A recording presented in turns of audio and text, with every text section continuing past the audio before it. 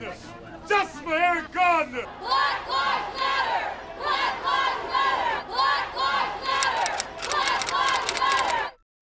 This was the day George Floyd was killed. Years of institutionalized racism and police brutality led to the ignition of the Black Lives Matter movement. This movement took to the streets and thousands of protests were held across the world, calling for the United States government to take accountability and ensure change. In addition to protests, people also called for reform online.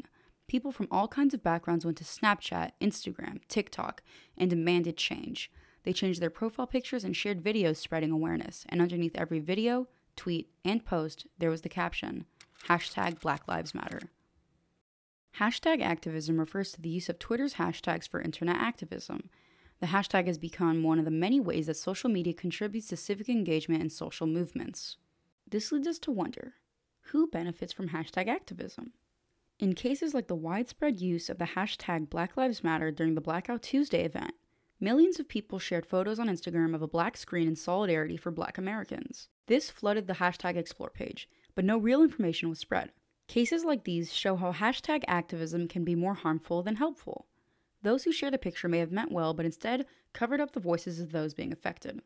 This is because when something like the Black Lives Matter movement gets so politically mainstream, the hashtag then becomes less of a call to action and more of a checkbox to show how politically correct someone is. In an attempt to look woke, this ends up as nothing more than something performative. This does, however, have a simple solution.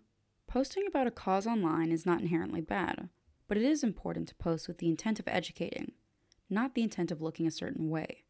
Flooding a hashtag or changing your profile picture won't make a difference. The change starts and ends with information.